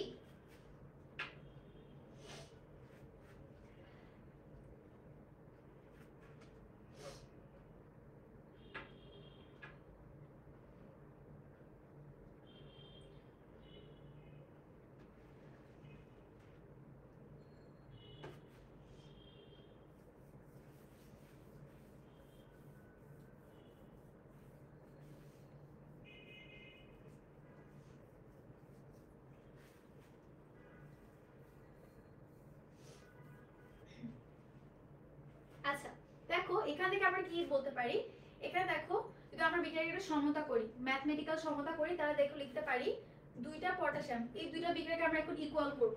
ধরো আমরা ওর জায়গায় ওকে বসাচ্ছি আর কি, তাহলে এখন আমরা কি বলতে পারি 2 মোল কপার সালফেট ইজ সমান সমান কত 1 মোল আয়োডিন না, আবার এই 1 মোল আয়োডিন সমান সমান কত 2 মোল, এই যে 1 মোল আয়োডিন কার সাথে বিক্রিয়া করছে 2 মোল সোডিয়াম থায়োসালফেটের সাথে বিক্রিয়া করতেছে, তাহলে 2 মোল কপার সালফেট যে কথা 1 মোল আয়োডিনও সেই কথা এবং 2 মোল সোডিয়াম থায়োসালফেটও সেই কথা, তাই না? এটা কি আমরা বলতে পারি? এটা কি বুঝছি? আচ্ছা তাহলে দেখো আমরা যদি এটাকে না লিখি, এটাকে যদি বাদ দিই, তাহলে আমরা এটা বলতে পারি না 2 মোল copper sulphate is equal to 2 mole sodium thiosulphate, এটা জায়গায় লিখতে পারি কি 1 মোল সোডিয়াম থায়োসালফেট সমান সমান 1 মোল কপার সালফেট। তো এটা থেকে 17 সালে একবার কোশ্চেন আসছে চট্টগ্রাম বোর্ডে, 19 সালে আবার সেম কোশ্চেন আসছে, 22 সালে দেখলাম এটা থেকে একটা কোশ্চেন আসছে আয়োডিন নীতি দিয়ে। এই ম্যাথটা সেম আগেরটার মতো, আগেরটা আমরা যেভাবে করছি, জাস্ট তুমি যদি এটা একটু মনে রাখতে হবে তোমাকে, এই যে এই রিঅ্যাকশনটা মনে রাখতে হবে, এই রিঅ্যাকশন যদি নাও মনে থাকে অ্যাট লিস্ট তোমাকে হচ্ছে এইটা মনে রাখতে হবে, বাট রিঅ্যাকশনটা লাগবে। রিঅ্যাকশনটা না লিখলে তোমাকে পরীক্ষার নাম্বার দিবে না, কারণ তুমি আজই কোন জায়গা থেকে ধরে আনছো বলতে পারবে না। কি রিঅ্যাকশনটা কি, কপার সালফেট পটাশিয়াম আয়োডাইড, সে এই তিনটা উৎপন্ন করতেছে, সেখান থেকে আয়োডিনটাকে নিয়ে তুমি আবার সোডিয়াম থায়োসালফেটের সাথে বিক্রিয়া করে সোডিয়াম টেট্রাথায়োনাইড উৎপন্ন করবে। আচ্ছা তো দেখো তাহলে আমরা এই চ্যাপ্টার এইখান থেকে যে ম্যাথটা আছে সেটাই করে ডিরেক্ট। এটা একটা ইম্পর্টেন্ট কোশ্চেন, আয়োডিন জারক ও বিজারক উভয় রূপে কাজ করে। এর আগে আমরা তিনটা পদার্থ পাইছিলাম এরকম যারা জারক ও বিজারক উভয় রূপে কাজ করে। তিনটা পদার্থ কি কি ছিল?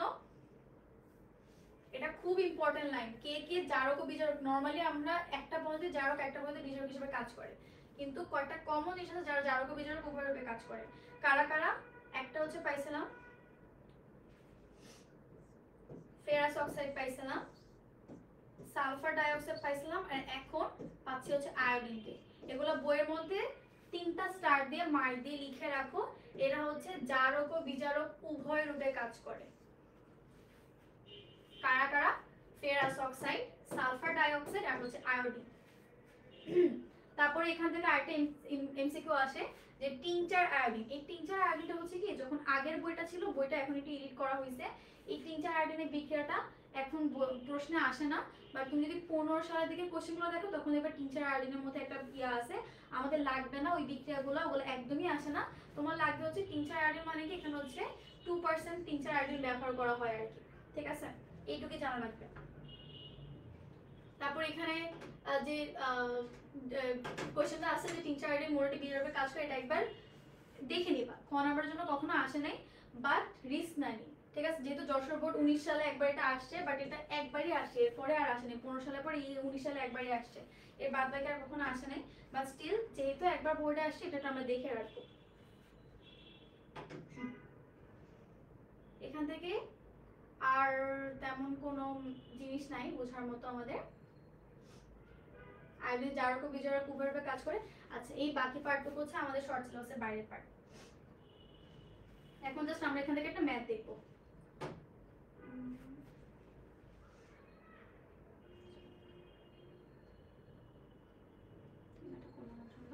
এই ম্যাথটা দেখো কি বলছে, এটা চট্টগ্রাম বোর্ড 19 সালের কোশ্চেন।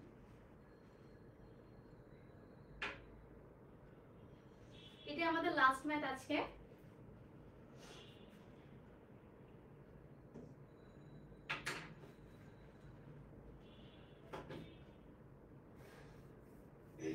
আগে আমরা কোশ্চেনটা বুঝবো, তারপর আমরা সামনে আগাবো।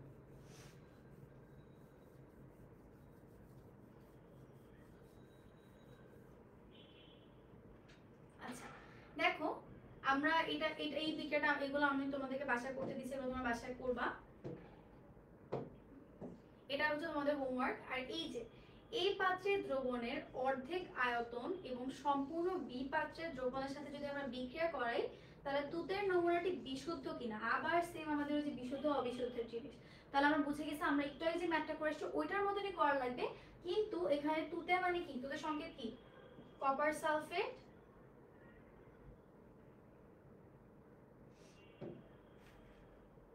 তুতের সংকেত হচ্ছে কপার সালফেট ইনটু 5 মোল পানি। তাই না? বলছে এই এ পাত্রের মধ্যে 5 গ্রাম হচ্ছে তোমার দুধে আছে 100 ml দ্রবণ, তার মধ্যে তুমি পটাশিয়াম আয়োডাইড মিক্স করছো। এই পটাশিয়াম আয়োডাইড দেখে আমরা বুঝে গেছি কপার সালফেট আছে, পটাশিয়াম আয়োডাইড আছে, মানে এখানে অবশ্যই আমাদের আয়োডোমিথি হচ্ছে, আয়োডিমিথি না। কিন্তু আয়োডিমিথি হলে কি হতো, একদম সোডিয়াম থায়োসালফেট ডিরেক্ট আমরা আয়োডিন বিক্রিয়া করে দিতাম। আর তার সাথে কে বিক্রিয়া করতেছে, তোমার বি পাত্র বিক্রিয়া করছে। বি পাত্র মানে কি, দেখো সোডিয়াম থায়োসালফেট। সোডিয়াম থায়োসালফেট আমাদের এখানে কি দেওয়া আছে, ঘনমাত্রা দেওয়া আছে এবং যৌবনের আয়তন দেওয়া আছে।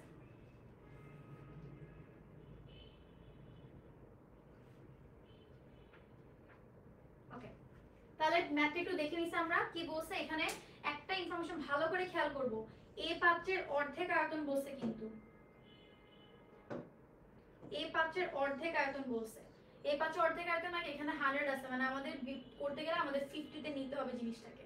এটা একটু খেয়াল করব, পরীক্ষা হলে এই ছোট ছোট ইনফরমেশন আমরা খেয়াল করি না। একদম ডিরেক্ট দেখছি এ পাত্রের দ্রবণের সাথে বি পাত্রের, তাহলে আমরা একদম এখানে বিক্রিয়া করে বলে দেব বিশুদ্ধ নাকি বিশুদ্ধ না। বাট এখানে যে একটা ভাইটাল ইনফরমেশন, এটা অর্ধেক আয়তন, এটা আমরা পরীক্ষা হলে খেয়াল করি না।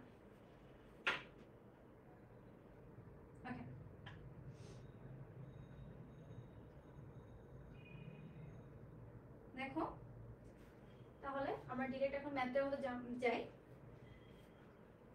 আমরা বিক্রিয়াগুলো আগে লিখে নিব। বিক্রিয়াটা কি ছিল, কপার সালফেট, 2 মোল কপার সালফেট পটাশিয়াম আয়োডাইডের সাথে বিক্রিয়া করে কি উৎপন্ন করত, কিউপ্রিক আয়োডাইড, আয়োডিন আর হচ্ছে আমাদের পটাশিয়াম সালফেট উৎপন্ন করত। ঠিক আছে, এই আয়োডিনটা আবার গিয়ে কার সাথে বিক্রিয়া করবে, Na2H2O3। তুমি যে লিখবা ওটার 2 মোল, এটা 2 মোল সমান, এটা 2 মোল, ওটা 1 মোলের সমান, এগুলো লেখার আগে তোমাকে অবশ্যই বিক্রিয়াটা আগে দিতে হবে।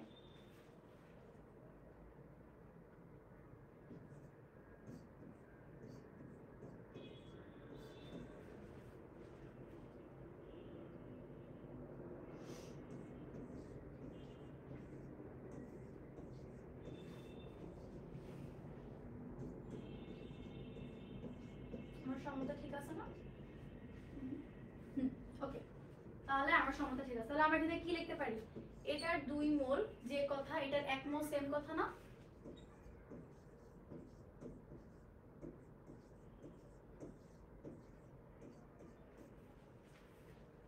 এটার 1 মোল, এটার 1 মোল যে কথা, এখানে মানে কি 1 মোল, এটা 1 মোল যে কথা, এটা 2 মোল তো সেম কথাই, তাই না?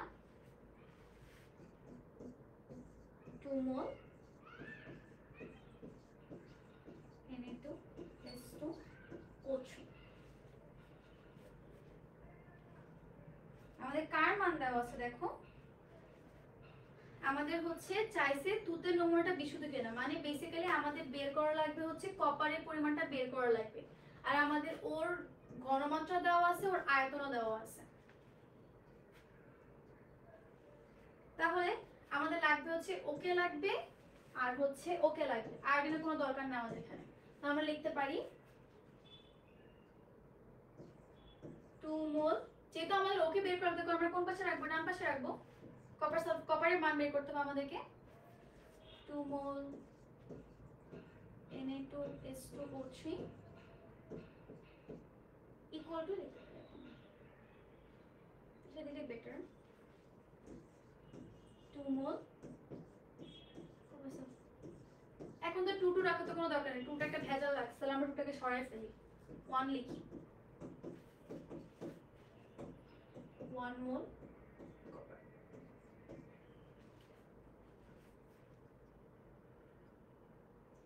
আচ্ছা দেখো 1 মোলের জায়গায় কি লিখতে পারি আমরা, এখানে 1 মোলের জায়গায় কি লিখতে পারি, 1000 ml 1 মোলার।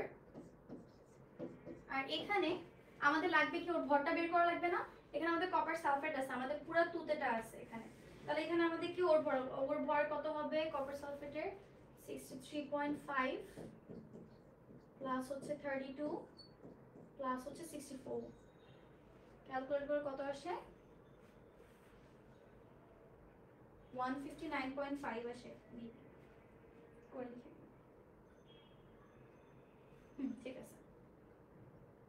তুমি এটা লিখতে পারো 159.5 গ্রাম কপার সালফেট। ঠিক আছে, তাহলে আমাদের এটা মান কত দেওয়া ছিল? 50 ml ছিল, 0.02 মোলার ছিল। একদম পুরোপুরি আগেরটার মতনই। এই যেটা বলছিলাম, একটা ম্যাথ যদি একটু ভালো করে বুঝো, একটা ম্যাথ যদি একটু ভালো করে করো, দেখবে বাকি সবগুলো তুমি পুরো টেস্ট হবে নিজে নিজে সলভ করতে পারবে। তাহলে এটাকে রাখবো উপরে, এগুলোকে কোথায় লিখবো? উপরে লিখবো। 50 কে উপরে লিখবো, 0.2 কে কোথায় লিখবো? উপরে লিখবো। নিচে কাকে লিখবো? এই যে এটাকে, এটাকে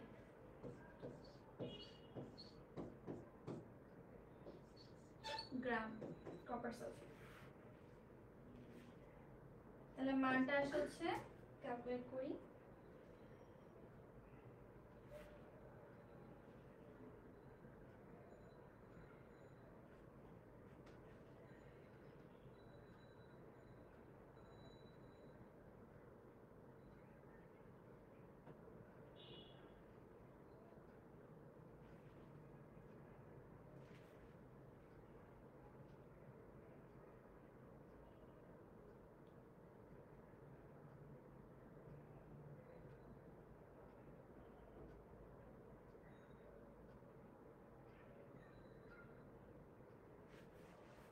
আচ্ছা মানটা আসে হচ্ছে 1.6 গ্রাম।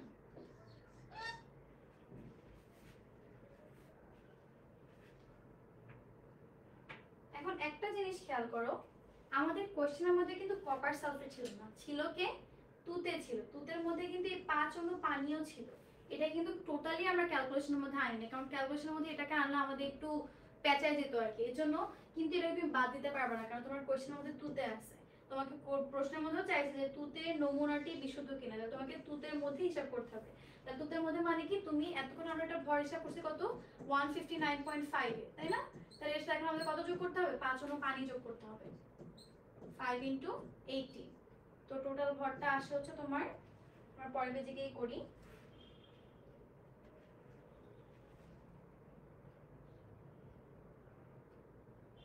আচ্ছা দেখো, তাহলে আমরা এই পর্যন্ত তো ক্লিয়ার। তাহলে আমি উপরটা মুছে ফেলি।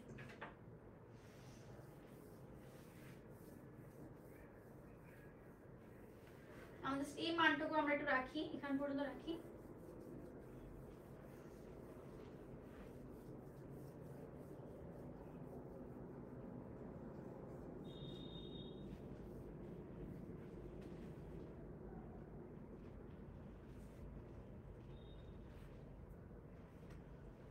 তাহলে তুতে টোটাল ভরটা কত হবে?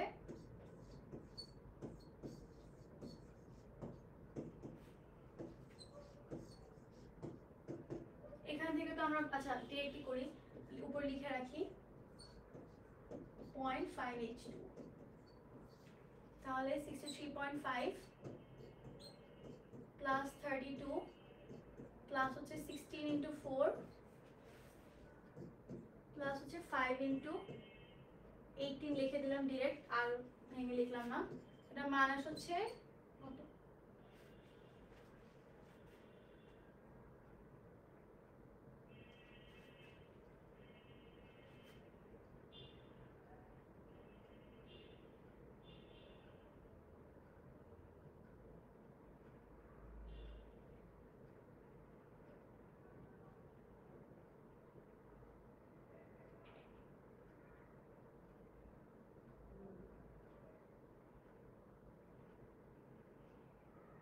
প্রায় হচ্ছে 249.6 এর মতন আসে মানটা।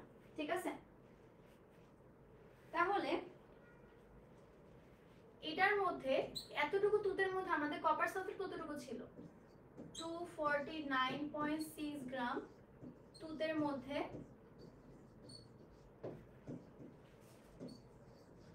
কারণ আমাদের লাগবে তো কপার সালফেটের, কারণ এটা তো আমরা কপার সালফেটের মধ্যে মানটা বের করছি। এটার মধ্যে কপার সালফেট ছিল হচ্ছে,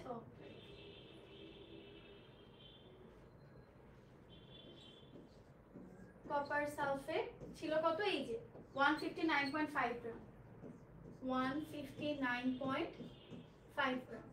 ঠিক আছে, তো কোশ্চেনে ব্যাক করি। দেখো কোশ্চেনে কত গ্রাম তুতে দেওয়া আছে? 5 গ্রাম তুতে দেওয়া আছে, তাই না? তাহলে 5 গ্রাম তুতের মধ্যে কপার সালফেট কতটুকু, সেটাকে আমরা একটু বের করে নিই। অতএব 5 গ্রাম তুতের মধ্যে কপার সালফেট হচ্ছে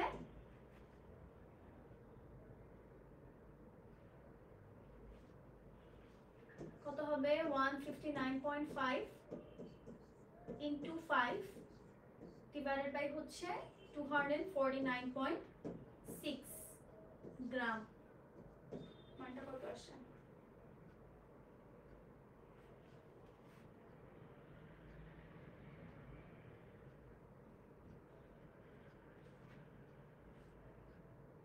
মানটা আসে হচ্ছে 3.2 গ্রাম। তাহলে এটা কেন নিছি এটা কি বুঝছি?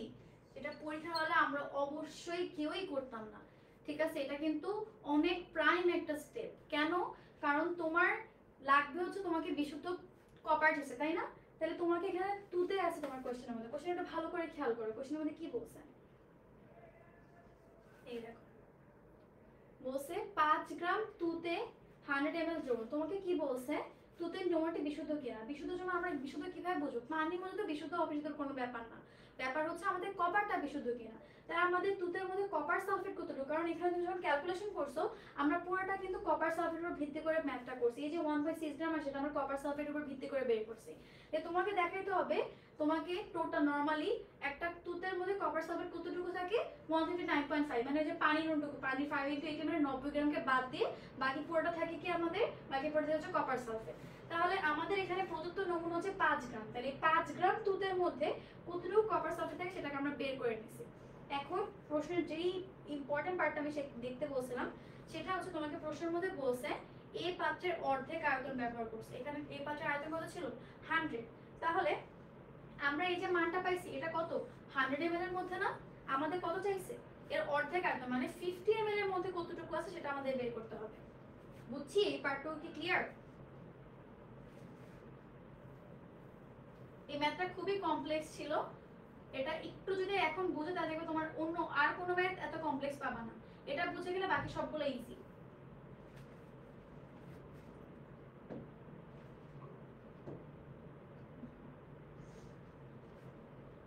তাহলে দেখো 100 ml এ 100 ml তুতের মধ্যে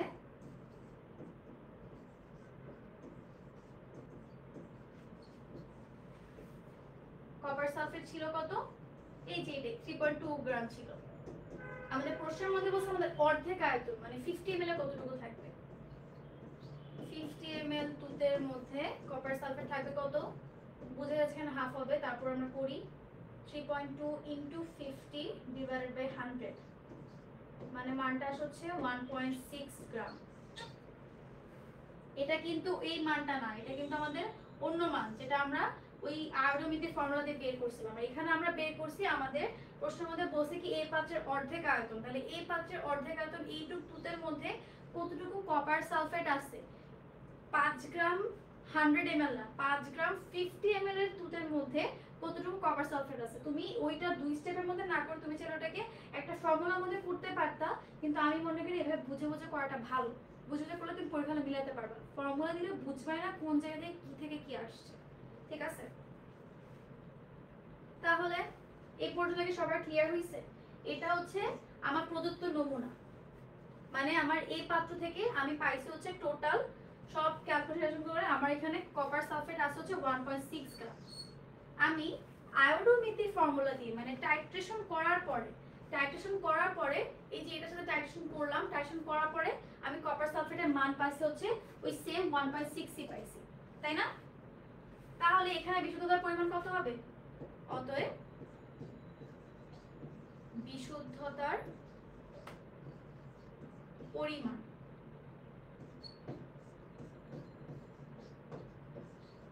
উপরে লিখবো কাকে? আমরা আয়োডোমিতির ফর্মুলা থেকে যাকে পাইছিলাম 1.6, আর আমার দ্রবণের মধ্যে যতটুকু কপার সালফেট ছিল এগুলো কিন্তু সব কপার সালফেট, এটাও কপার সালফেট। তাহলে দ্রবণের মধ্যে ছিল হচ্ছে 1.6। পার্সেন্টেজে যেহেতু নিচ্ছি বিশুদ্ধতার পরিমাণ আমরা একটু পার্সেন্টেজে দেখাবো। তাহলে দেখো বুঝে গেছে উপরের এটা কাটাকাটি যায় থাকে 1, তাহলে এখানে হচ্ছে 100%। তাহলে আমাদের বিশুদ্ধতার পরিমাণ কত আসে? 100%। তাহলে ম্যাথের অ্যান্সার কি? এই পাত্রের দ্রবণের অর্ধেক আয়তন যদি আমরা সম্পূর্ণ বি পাত্রের দ্রবণের সাথে বিক্রিয়া করে তাহলে তোদের নমুনাটি কি বিশুদ্ধ? অবশ্যই সে 100% বিশুদ্ধ। ক্লিয়ার?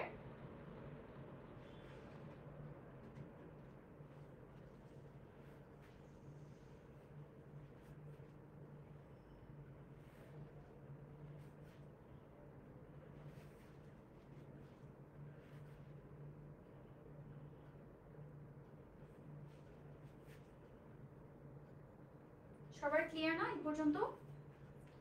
তাহলে এই চ্যাপ্টারের মধ্যে আর কোনো নিয়মের কোনো ফর্মুলার কোনো ম্যাথ নাই, এটাই আমাদের লাস্ট ছিল আয়োডোমিতি এবং আয়োডোমিতিভ ম্যাথ, যেটা আমি বললাম 22-এ দেখলাম একবার আসে, কিন্তু যশোর বোর্ডে খুব সম্ভব এটার মতনই একটা ম্যাথই, সিমিলার ম্যাথই আসছে, মানে জাস্ট এই কপারের পরিমাণটা যাচ্ছে। তো এগুলো একটু বাসার মধ্যে প্র্যাকটিস করো। আমি আজকে আমার পোস্টের মধ্যেও বলছি যে এই চ্যাপ্টার থেকে যত বোর্ড কোয়েশ্চেন আছে সেটা যদি এমসিকিউ প্রবলেমও হয়, এমসিকিউ প্রবলেমও তুমি হচ্ছে গ্রুপে পোস্ট করবা, দরকার হলে আমাকে মেনশন করে পোস্ট করো, আমি যখনই ফ্রি হই আমি এটা সলভ দিব তোমাকে। বাট আমি আশা করতেছি তুমি যদি 3টা ক্লাস প্রপারলি করে থাকো, আমি যে যে নিয়মের ম্যাথগুলো করে তুমি যদি একবার নিজে বুঝে বুঝে ম্যাথগুলো একবার বাসার মধ্যে করো, জাস্ট নোট ডাউন করবা না, করার সময় একবার বুঝবা। যদি না বুঝে থাকো বা মনে হয় যে ভুলে গেছো ক্লাসটা আবার দেখে, তাও যদি না বুঝো মেনশন বা আমাকে মেসেজ দিতে পারো, একটু লেট হইতে পারে বাট আমি রেসপন্ড করব, ঠিক আছে? তো আজকের ক্লাস এখানেই শেষ, এই চ্যাপ্টার এখানেই শেষ। যে কোনো সমস্যায় আমাকে নক করতে পারো এই চ্যাপ্টার রিলেটেড, এই চ্যাপ্টার রিলেটেড যে কোনো সমস্যা আমাকে নক করতে পারো। অ্যান্ড কয়েকটা নোট আমি তোমাদের কাছে চাইছি, যেটা আমি আবারও বলতেছি, জারক বিজয়কের পুরো নোটটা পোস্ট করবা। অ্যান্ড আমি যেগুলো বললাম যে ক খর জন্য যে ইয়া লাগবে, যেগুলো কমন আসবে এই চ্যাপ্টার থেকে, কারণ এই চ্যাপ্টারটা না ম্যাথ রিলেটেড চ্যাপ্টার, এখানে তেমন কখন নাই, খুব লিমিটেড অল্প কয়েকটা আছে, যেগুলো আছে আমি তোমাদেরকে নোট ডাউন করে দিব। এন্ড যারা একটু ভালো পারো তাদের জন্য বলবো হচ্ছে এই চ্যাপ্টারটার লাস্টের অল্প একটু পার্ট হচ্ছে আমাদের শর্ট সিলেবাস থেকে বাদ পড়ছে, মানে ফুল সিলেবাসের পার্টের মধ্যে চলে গেছে। তো যারা অলরেডি প্রিপারেশন নিচ্ছ অ্যাডমিশনের জন্য, তার ওই পার্টটুকু এখন একটু কোনো ভিডিও দেখে হলেও ওই পার্টটুকু ক্লিয়ার করে রাখবে, যাতে অ্যাডমিশন সময়কে তোমার প্যারা না খেতে হয় যে আমার তো এটা ফুল সিলেবাসের মধ্যে পড়েছে। অল্প 3-4টা পেজ আছে, মেবি বিয়ার ল্যাম্বার্টের সূত্র টুত্র কয়েকটা আছে, ওগুলো একটু দেখে রাখবা। এই চ্যাপ্টার থেকে এমসিকিউ বেশি বেশি প্র্যাকটিস করবা, এই চ্যাপ্টার থেকে ভালো অনেক ভালো এমসিকিউ দেয়, 3-4টার মতো এমসিকিউ আসার রেকর্ড আছে। তো এগুলো দেখা যায় পরীক্ষা হলে যে জারক বিজয়কের যখন আমরা ভালো করে প্র্যাকটিস না করি আমরা সমতা করতে পারি না পরীক্ষা হলে এত কম টাইমের মধ্যে, তখন দেখা যায় যে পরীক্ষা হলে টাইম ম্যানেজমেন্ট হয় না কেমিস্ট্রি এক্সামের ক্ষেত্রে বা ম্যাথের ক্ষেত্রে।